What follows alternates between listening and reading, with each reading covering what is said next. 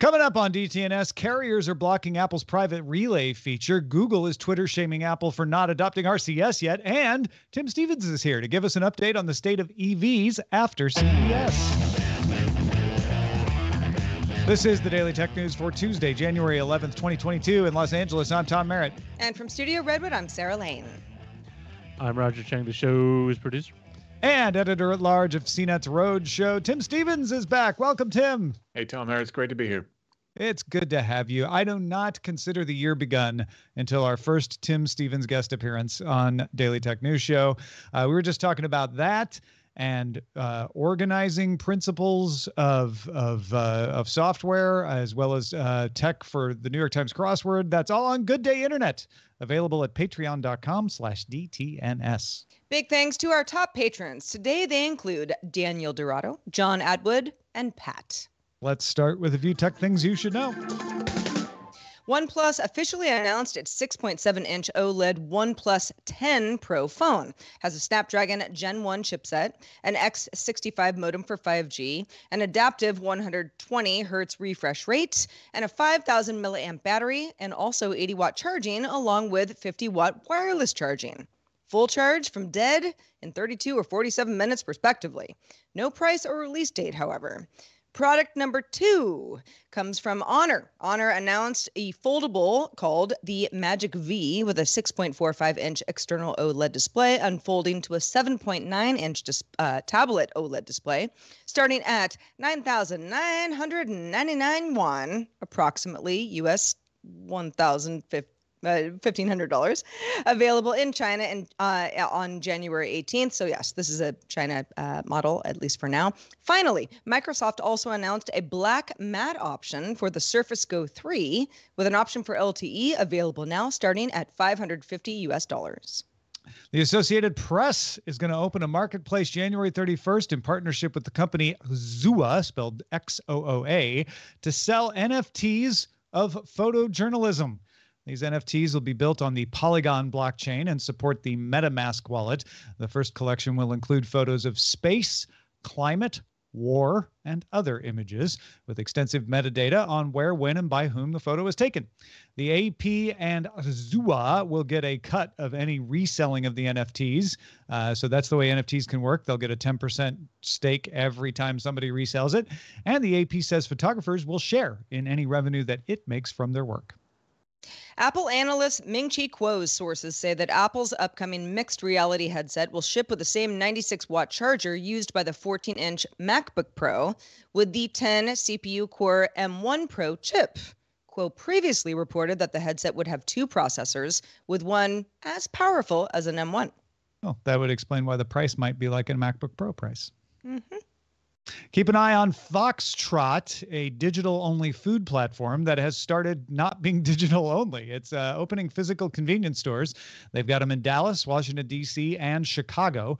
Foxtrot offers 5-minute pickup at those stores or 30-minute delivery in its delivery area, as well as shipping some of their non-perishable items nationwide. Focuses on curating local producers and, similar to a Trader Joe's, offering private label products that they feel are of sufficient quality. The difference seems to be that Foxtrot will build its tech in advance of the capacity instead of playing catch-up to its growth after it launched an app. Foxtrot plans to open 50 new retail locations over the next 2 years, 25 of them each year. Mozilla's privacy-focused data sharing platform Rally launched a study called Facebook Pixel Hunt in partnership with the news publication The Markup. The study will look at how Facebook tracks people, data it collects, and what data reveals about its users. Princeton University's Centers for Information Technology Policy previously used Rally for studies on misinformation. The Markup is Mozilla's first non-academic partner for Rally. All right, let's talk a little more about the Apple-Google RCS fight. It's back. Starting on Saturday, when the Wall Street Journal ran an article called "Why Apple's iMessage is Winning, Teens Dread the Green Text Bubble." Of course, the green text bubble they're referring to is how non-Apple messages show up in Apple's messaging app. The Android Twitter account then fired up the old public fight about supporting RCS, the open standard.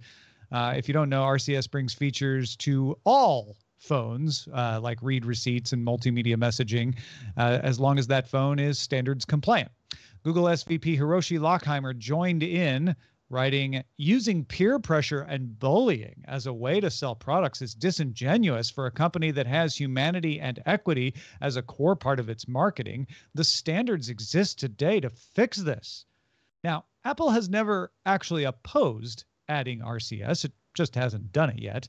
Documents revealed in the Epic Apple case, however, while not related to RCS directly, showed that many people inside Apple oppose making its messages service available outside of Apple platforms like Android. Apple's Phil Schiller famously wrote, "Jaws and I think moving iMessage to Android will hurt us more than help us." Now, those revelations have led a lot of folks to believe there is opposition or at least feet dragging within Apple to implementing RCS for similar reasons. Lockheimer continued the push on Monday, writing, "We're not asking Apple to make iMessage available on Android. We're asking Apple to support the industry standard for modern messaging, RCS, in iMessage, just as they support the older SMS, MMS standards." Ars Technica's Ron Amadeo points out that RCS is really old, though. It was first begun in 2008, and while it does support typing indicators, user presence, better image support, it does not support end-to-end encryption or non-phone devices. Google supports those in its implementation of RCS, but it had to add it in itself in the app. It's not part of RCS itself. And Apple does all that stuff already pretty well. So the question works both ways. What motivation, other than public pressure from Google, is there for Apple to support RCS anyway, especially when a big part of the world is using WeChat or WhatsApp anyway? When I read the story this morning, I was kind of like, are we still, are people still feeling superior if they have a blue bubble versus a green bubble? Certainly not in my circles. If you don't have an iPhone, I'm going to know soon enough if we're texting back and forth. Doesn't matter to me. I know that there are certain things that don't render correctly, and that's a minor annoyance. But for the most part, I feel like everybody's conversing just fine, and you can use whatever phone you want with, with the manufacturer and carrier that you want. But it does make me wonder, how long does Apple want to hold out on something like this, especially when there is public pressure to say, you could make this so much easier for everybody. Why don't you? And Apple's never really given a good answer for that. And I also sort of wonder if Apple isn't working on its own type of thing, but that would still be proprietary because it's Apple. Yeah, I don't know. They have all the things that are in RCS. They're just proprietary. Exactly. I'm a green bubble, and I am old enough to really not care that I'm a green bubble. So I think that's fine. I actually was really surprised to learn how much people really care about being a green bubble or not being a green bubble. So that was quite interesting to me. And I love the call out from Lockheimer. I think calling them out for being, a brand based on humanity and equity, I thought that's, being a little bit overly dramatic. But ultimately, I don't see any reason why Apple would really want to do this. And as an Android user, even if Apple did port messages over, there's no way that I would, leave my current messaging app to switch over to an Apple-based platform just so that I wouldn't be a green bubble on someone else's phone. So I don't really see this changing anytime soon. I don't think there's really any investment from either side of this to make this happen. And I think users are just going to be stuck in the middle, unfortunately. I believe Apple should support RCS because it's an open standard. And carriers, Google has done a good job of getting carriers on board to support it. But I don't think it's the one thing that would bring humanity to Apple either. I think Google is very much overstating the case. Absolutely, which I find hilarious. And I'm not even sure what Google gets out of this other than being able to try to make Apple look bad in public. Like if Apple supported RCS, then that's one less reason to use Google. Yeah. So it's sort of, I don't know. It's a weird fight. Speaking of Apple, Apple's iOS 15 added a feature called iCloud Private Relay. It's technically in beta and it's off by default. If you haven't gone in to turn it on, you don't have it on. But if you turn it on, it will send your website requests on the Safari browser through a server controlled by Apple and then through a third party.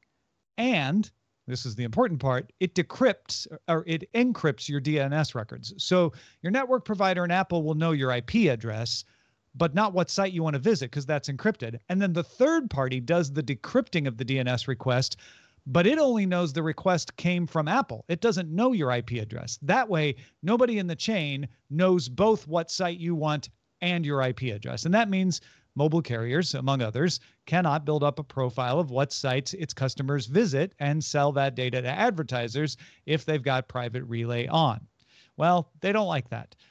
Monday, Vodafone, Telefonica, and T-Mobile signed an open letter voicing their opposition to the rollout, writing that private relay will, quote, impact operators' ability to efficiently manage telecommunication networks. They've never objected to VPN on similar grounds, but, maybe they're fearing this will happen at a higher level. Some users reported that when they tried to turn on iCloud Private Relay, they got a message saying their cellular plan did not support it. But it may not be turned off for all customers. T-Mobile told 9to5Mac that, quote, customers who choose plans and features with content filtering, like parental controls, do not have access to iCloud Private Relay so that those services work as designed. All other customers have no restrictions. That makes sense. Now, you can accuse T-Mobile of doing it for another reason, but it would make sense if you've got a parental control that needs T-Mobile to see what sites are being visited, that you can't have Private Relay on and have that work. Some customers are saying they don't have parental controls and it's still off, but it's possible those customers don't realize they have the feature or that T-Mobile system is incorrectly applying the restriction. However, I think the carriers doth object too much. Do you? Yeah, I definitely do. I feel like this is kind of the next step of the, ye olde net neutrality battle, where carriers want to have control over how you see things, what sort of compression is being applied to what sort of content you're consuming and how you're consuming it. And really, it would make it difficult for them to have special content partnerships and delivery methods for certain accounts. So I can see why they would be upset about it. But to me, it has nothing to do with improving the user experience at all. It comes down to what can they charge you for and how much of a deal can they get on it. Well, and Tom, you're mentioning, well, they don't seem to have a problem with somebody turning on VPN. I mean, that's something that I do fairly regularly, for reasons that I don't need to disclose to everybody else. But security alone is a good enough reason to turn on a VPN at any point. Exactly. So, yeah, for a carrier to be like, well, this is about parental controls, that I can see that, and I can see where you'd have to work through that in some way, but it does seem a little bit more restrictive without a lot of information to the end user. If the carriers, I understand the carriers objecting and saying we don't like this because it's Apple works at a scale beyond most VPN providers, and that's going to make things harder for us. Fine. That doesn't mean Apple has to change it. If T-Mobile is saying, oh, this is just for people who have things on, make it very clear to the customers of T-Mobile why that is and what they can turn on to make private relay work. If you don't want parental controls, go here, turn it off. That would be the thing that would make me believe T-Mobile in that situation. Well, we are going to talk about EV cars with Tim Stevens in just a moment. But first, a little bit more Apple news. The Korea Communications Commission announced that Apple has submitted plans to let app developers in the country use alternative payment systems. South Korea passed a law back in September, we talked about it on the show, barring App Store operators from forcing the use of Apple's own in-app payment system for developers. Apple said it will provide an alternative payment system at a reduced service charge in the country. Apple's submission did not indicate a start date for this program, how much the charge for it would be, or what alternative payment systems it would support, but it's at least a step forward, I suppose. Yeah, it's a major step for Apple to be like, yes, we are working with the KCC. We're gonna do this. I am very curious how they implement this because it sounds like there will be two ways to offer payments. One will be through Apple Pay, through the existing system, and the other will be some Apple-administered platform that will allow you to choose from third parties. I would assume in Korea it'd be something like Kakao Pay or something like that. So then the fight would become, well, which payment platforms get allowed into Apple's alternative payment system? But the Apple could say, well, we can't let every payment system on because some of them aren't above board. But we're not even there yet. We don't even know how this thing is going to work. Tim, do you have any thoughts on this? I'm just wondering if Apple's really going to be pulled kicking and screaming country by country into allowing this. I mean, we're kind of seeing, I think it was the Netherlands a couple of weeks ago where it was announced that things are happening there as well. And we're still waiting to find out exactly what we do in the US. It seems like Apple should see the writing on the wall and just kind of come up with a better solution for this rather than kind of having to do what it needs to do on a country by country basis. And really, like I said, getting dragged kicking and screaming into the future that seems like is going to be legislated in every country. Alternatively, this is their beta test. They can see if it works in Korea and then roll it out to everyone, right? That's the optimistic view for sure. Somebody had to have one.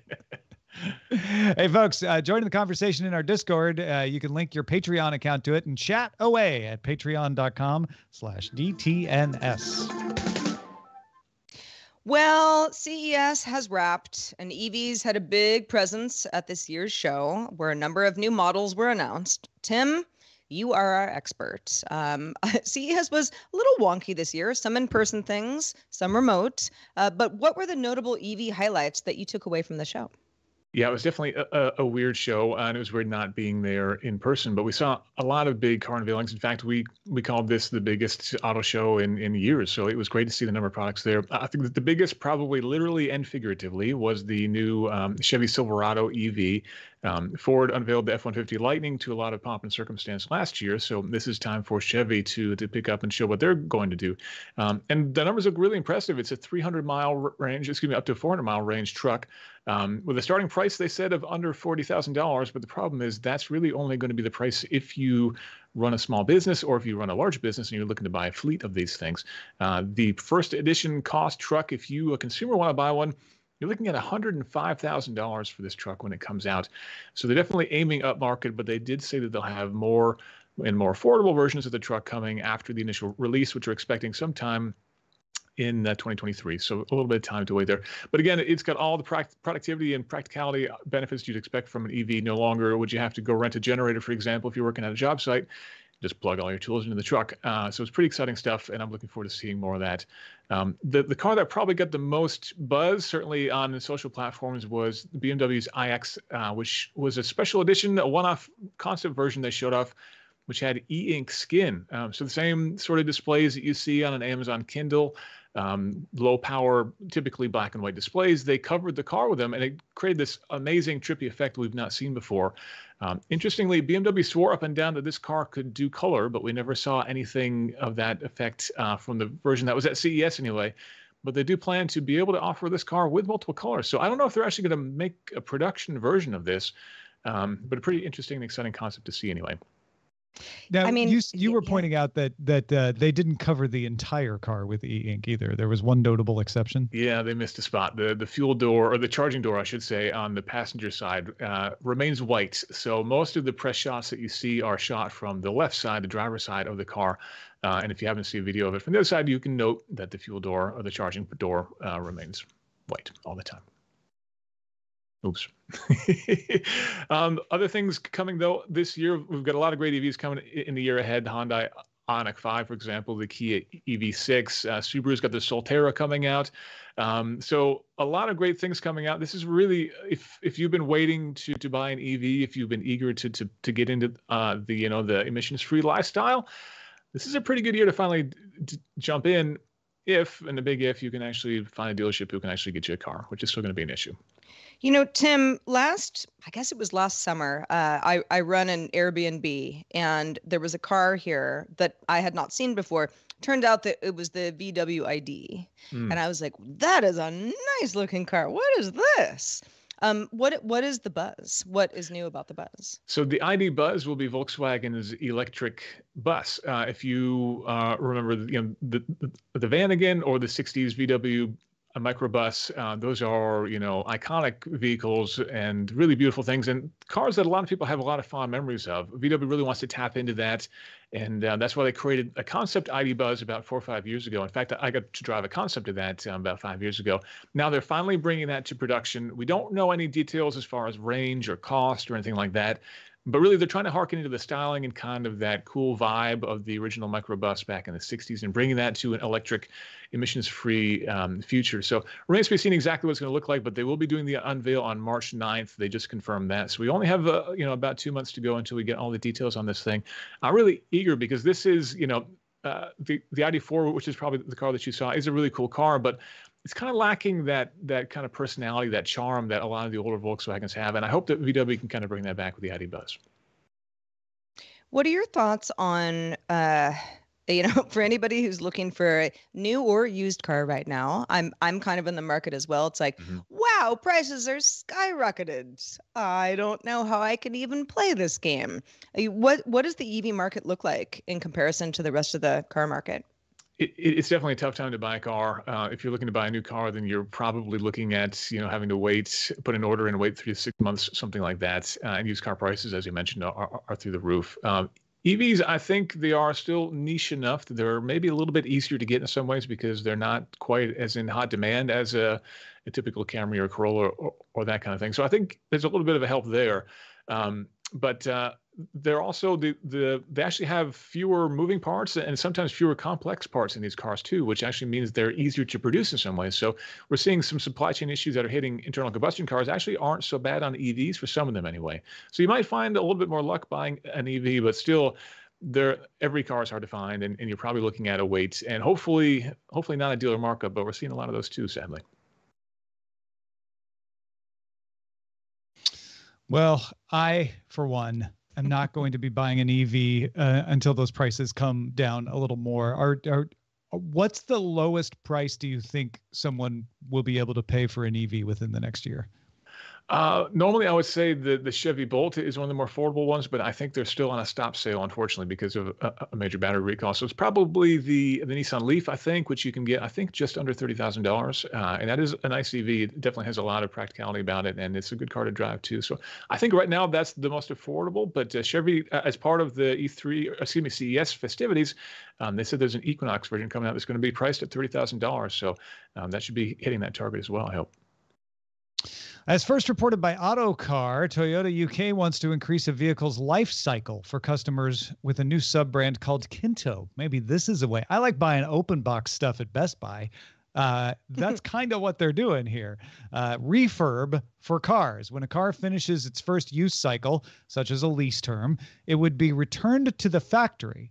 So not just returned to the dealer and certified pre-owned, this would be remanufactured to quote unquote the best standard and ready for a second cycle with a new driver. Toyota thinks this process could happen more than once before it would have to recycle the car by reusing parts from the vehicles that are still in good condition and rebuilding batteries. Program is initially focusing on Toyota's plant in Burniston, Derby in the UK, which builds the Corolla hatchback and Corolla station wagon. Tim, I wanted to get your take on this, because it sounds great in theory of like, oh, lots of reuse and recycling. Is this new even, or is this marketing? What do you think of this? Yeah, this is definitely something that I'm pretty excited about. Manufacturers have been talking about doing this for years now, and it's good to see something finally starting to go. We've had certified pre-owned cars, we call them CPOs, for a long time now, where if you basically trade your car in, then the manufacturer does some kind of light refreshing on it and resells it. But this will be far more complicated than that. So we're talking about, probably new tires, potentially replacing seats, maybe even pulling the interior out and replacing things like that. So it's going to be a lot more comprehensive than your typical certified pre-owned, give it a buff of wax and a little bit of paint detailing and send it back out in the lot again. The potential here is actually really exciting when we get to a really strong EV-based platform, because at that point, because there are so few moving parts that are going to wear out, the core of the car is actually going to last a really long time, probably a lot longer than the battery pack and potentially the motors too. So there's a lot of opportunity there to think about. You trade in your car after 4 or 5 years, they pull the battery pack out and put a new one in and maybe put some new seats in and do some other things to update it and refresh it and sell it again as, something between a used car and a new car. You save a lot of things that would otherwise go to a landfill, and you have a car that would be more affordable as well. So it certainly would be a really attractive option. And as we're moving into an EV future, I think it's going to be something that we're seeing quite a bit more of. Do they need a sub-brand for that, though? Because I feel like everybody's going to be like, oh, Tom, you have a Kinto. I see. Yeah, I'm not sure about that. I think how they figure out how to do the marketing around it, I'm sure we'll see a lot of different iterations and attempts. A couple of years ago, it was all about car subscriptions, and different companies were trying different things there to see what would work. I think we'll probably see a lot of playing around here to see what works too. I wouldn't be surprised if there's some different badging on cars like this to differentiate a little bit, because they probably do want to encourage people to upsell to a new car. But yeah, I hope that they don't make it too obvious, because there's no reason to shame people with the equivalent of a green bubble on the back of their car. I don't think a Kinto would be that at all. I feel like if I was rocking a Kinto, people would be like, okay, cool, Sarah, you care about recycling. Yeah, it depends on what part of the country you live in, I guess. I think it also I'm depends sure that's true. on how they position it. I mean, if they take the seats out of these cars and maybe replace them with vegan leather or something that's recycled and really make it a strong environmental stance as much as a cost-saving stance, then yeah, absolutely, Sarah. I think that would be absolutely right. And I hope that they are able to really position it in that way so that it's not just about saving a couple of bucks at the end of the day, but also, saving something from going in the landfill. Well, if you're driving an EV or a regular old car and you've decided you'd like to go somewhere and you're going to ditch the hotel and do a vacation rental for your next trip, Chris Christensen has a nifty hack for finding the best price. This is Chris Christensen from Amateur Traveler with another Tech in Travel Minute. Here's a hack for travel that I heard recently that can work whether you're actually doing some real travel or whether you're just going to be hiding in an Airbnb. If you find something on Airbnb, for instance, and you're wondering if there's a better price on one of the other hosting platforms because some apartments and houses are up on multiple platforms, take the photos from the listing, download them, and use Google image search to see if you can find other places where that same apartment or house is being offered. And it's possible you'll find different fees. So check that out. It's a little hack for you for Airbnb or other hosting services. This is Chris Christensen from Amateur Traveler. Little reverse Google image search. That's a real good one. But for trips. It's also good to find out if your place actually exists and isn't just, stock imagery that's being posted in 15 different places. Right, yeah. You find it listed Before you in make multiple that trek. places around the world. Yeah. Yeah. That's a good sign. All right, let's check out the mailbag. Let's do it. So this was on GDI yesterday, but I was, when I first connected to the show, pre-show, on yesterday's show, which was episode 4188, I had a power outage. It wasn't anything major, but, all my stuff had to be turned back on, and I always forget that. So Todd said, I was listening to the show, and I suggest that Sarah plug her modem and router into a UPS. That's an uninterrupted power supply. It would keep her from having the issue with her connected devices. And Todd, you are correct. There's a little bit of a weird thing where I live because I'm part of a very large Google Wi-Fi network where the router I'm pointing at it, you can't see it right now, but like the router that is my router is really just one of quite a few networked routers. And the modem is in a different house. That's sort of in an outside shed thing. Like I'd have to be really confident that that would be a good idea. But you're right. That is an option I hadn't thought about yet. And I was thinking when I saw Todd's email that you could at least put a UPS on your rig downstairs. And even though that wouldn't keep the internet up in a power outage, it would keep everything from getting reset during the power outage. No, so it's maybe true. That helps too. It's true. Yeah, it would a lot of power issues around here. But unfortunately, it's not something I'm going to do tomorrow, but I think it would be a fun weekend project. So, thanks for putting that in my mind. Time for an uninterruptible power supply. Live with it. That's a good one. But then what do I do? Just wait for the power to go out for a few months? Right. Well, if it keeps the power from going out for 6 months for you, then it's worth doing. Indeed. Well, thank you, Todd. And also we want to thank our brand new bosses. Today they include Chasing Shadows, good name, Andy, Chris F, all started backing us on Patreon. So thank you, Chasing Shadows. Thank you, Andy, and thank you, Chris. Yay! Triple play, a hat trick of new bosses. Love it. True story. Also, big thanks to Tim Stevens, your first show of 2022, and hopefully not your last. Let folks know what you've been up to lately. Thanks, Sarah. We've been doing, of course, all the coverage at CES, and we're gearing up for that big reveal of the the VW ID Buzz. So you can check out the coverage there at theroadshow.com. And I'm Tim_Stevens at Twitter, and I'm apparently losing my voice too, just in time. Well, I'll let you rest that voice and remind folks that we're live Monday through Friday at 4:30 p.m. Eastern, 21:30 UTC, and you can find out more at dailytechnewsshow.com/live. Love to have you join us live if you can. We'll be back here doing it all tomorrow with Scott Johnson. Talk to you then.